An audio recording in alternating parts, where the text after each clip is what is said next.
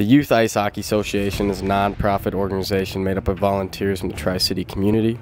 There are currently around 200 kids in the program, and that number grows each season. Most of the kids are from Kearney, but there are kids from Grand Island, Hastings, and even a couple from the North Platte area. There are 3 travel teams at the 10U, 12U, and 14U age who compete at higher levels across Nebraska, Colorado, Wyoming, North and South Dakota, Iowa, and Kansas. The 14U team are the runners-up in the Midwest Select League. Our 12UA team is having a really good year with an overall record of 24 wins and 5 losses, and have brought home 4 championships so far this season. To say youth hockey is alive and well in the Tri-Cities would be a complete understatement.